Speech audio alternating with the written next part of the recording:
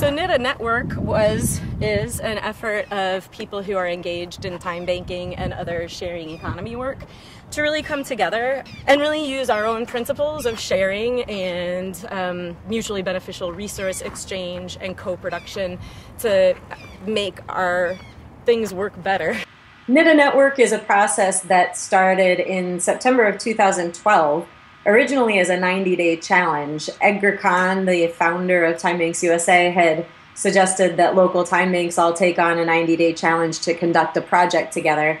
And we figured we could take on a 90-day challenge to really use time banking and principles of co-production to create a network and that could create and manage our own resources that we need as time banking practitioners. It's like a family reunion.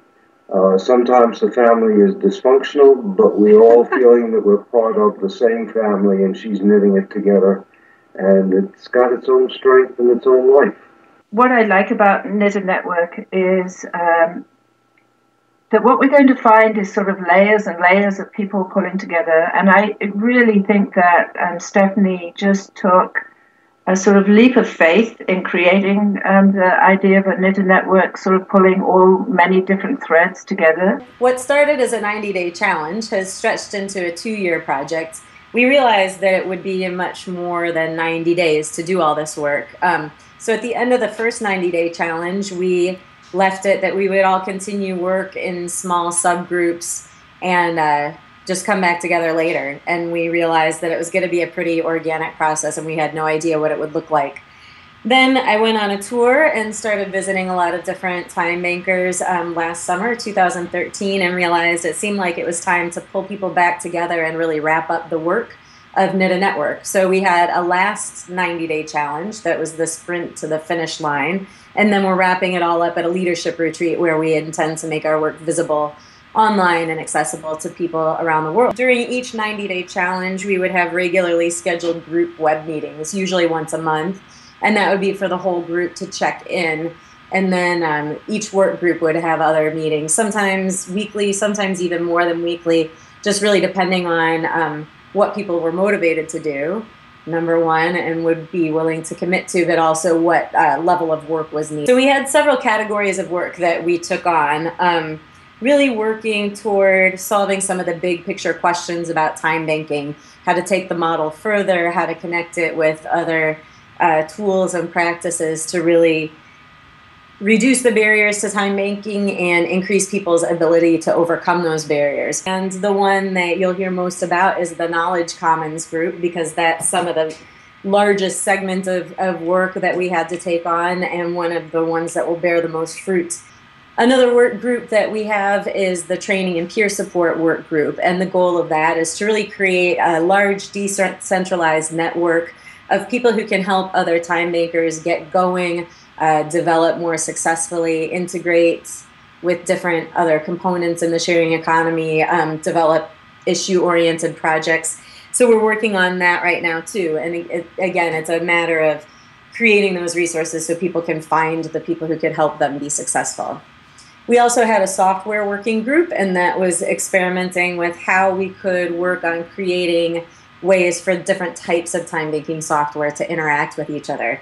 That's a much harder nut to crack, and the best we could do was identify a way that we could move forward in experimenting with that. One of the biggest things that I really have been doing most in NIDA Network, and I think is really the most important, is the Knowledge Commons. And the Knowledge Commons is a place on the web that where all sorts of information about time banking, links, videos, teaching various things, documents, will be hosted. And it's going to be in the Community Currency Knowledge Gateway, which is in Europe. So this is going to be a worldwide resource. And it's going to function a little bit like Wikipedia. We will be reaching out once it's set up for people to collaborate. So there's been several people in time that have worked on this, that have collected documents all over the place. And these are things like other time banks' handbooks, their policies, how they've structured things, their governance, all these questions. And it's going to be set up in a way that wherever you're at, there's a place to look and find information. Like for me, the Louisville Time Bank has gotten a lot of press at various points, and time banks reach out, or people who want to start a time bank reach out to us. There's no place to go. Here, go read all this. Go see what you think. And so there's going to be a lot for that. And then there's going to be sections that are more complex as time banks want to run programs, interface with agencies, how to get your 501c3, or even if you want your 501c3. I mean, it's not going to be, here's the one way to do it. A lot of it will probably disagree with one another, because time banks are as different as the people running them and the communities behind them.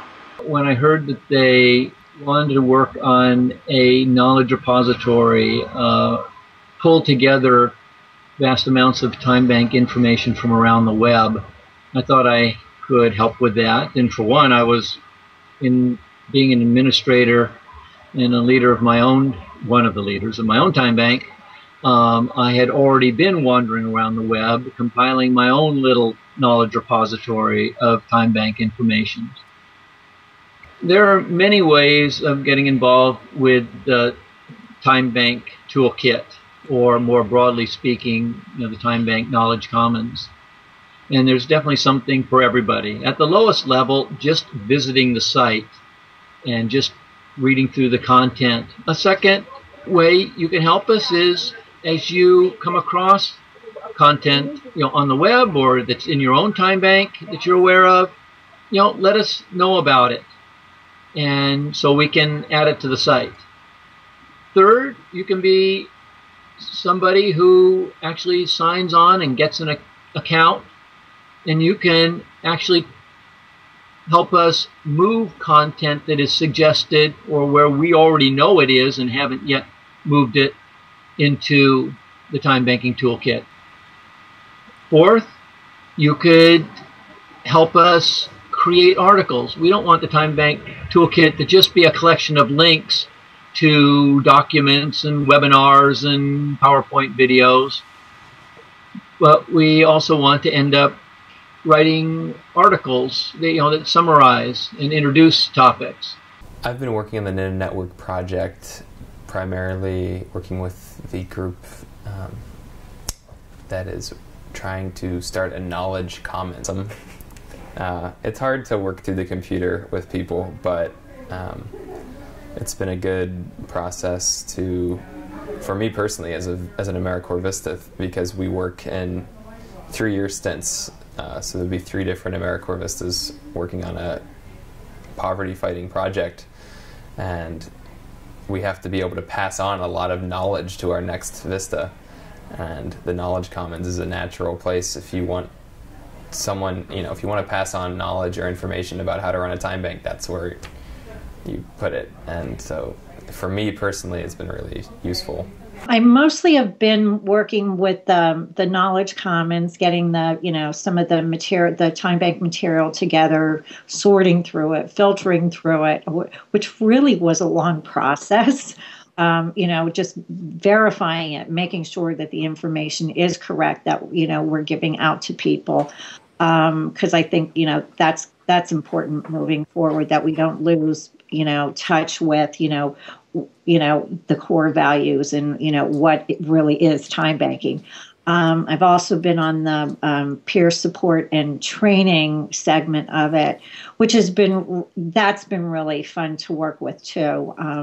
So I'm really looking forward to being able to actually fine tune some of the training material and just have it in an organized place, knowing who people can reach out to, who's really good at certain aspects of time banking, because we don't all have to be good at everything, as long as we have experts in the field that we know we can go to. I think as the time banks are growing, I know just here in Pennsylvania, they're popping up left and right, and, people want to start new ones. And it's like, being able to send them somewhere, that they can get the training that they really need, to be successful, I think is going to be huge. I've been involved in in a sporadic style since the last conference when we first talked about this and started trying to figure out how to do it. I've tried to contribute in terms of structure and how we would look at the data and things like that, and overall management of the process, things I have a little bit of experience with. How information is structured and how, if you're going to present it, how are you going to, what do you need in order to be able to do that? Okay, so here's this movie, but do you tell people it's something for beginners or something that introduces the concept to somebody who might want to write an article about it or something like that? Or, they might all use different sets of terms to describe what they're looking for. And this gives us a way to establish a basis for that sort of thing. Also, we get documents in all different stages of finished product or polishedness, if you will. Mm-hmm. And so one of the things this allows us to do is to evaluate whether they need to be reviewed or worked on or incorporated into a larger document or something like that, and then to be able to manage that process, which is not anything to do with the information itself. So that's data structures sort of are involved with knitting all that stuff together so that you can make it work. In essence, I see time banking in many ways as open source. I describe it that way, just the whole movement. A lot of us share. If someone's done the work already somewhere else, and if it applies to you, why would you recreate the wheel? And everything that everybody goes through in the process of individual learning and growth, it's a great model. I think we have to do an awful lot of more collaboration over the coming years and decades if we're going to survive at all. And this is where it's happening. On the calls, there would be people time banks that had created their own software, or and a lot of times software splits us up. Of what type of time bank you are, and none of that matters on those calls. And I think that's really important. We're all time banking. And being on those calls, and you get really different types of people with different perspectives, which I think really adds a lot to these. And it connects all of us across the United States. I know people now that I did not know before, and I know a lot about them. I mean, especially in some of the calls that were more technical, that's not really so much my background. Especially like in some of the conversations that we're talking about software and exchange and finding ways for looking to find ways for the different softwares to do talking to each other, essentially. The people who would be doing most of the technical on those calls, it would be more me listening, and I became a very effective note taker for those. I believe the Time Banking Toolkit Knowledge Repository effort was very important as part of the greater effort. The thing that's been really exciting about it is just how much people have stepped up because of their commitment to improving the situation for everybody in the world. And it's been exciting being part of it, seeing that it actually is happening. Best luck to all of us. We're going to need it.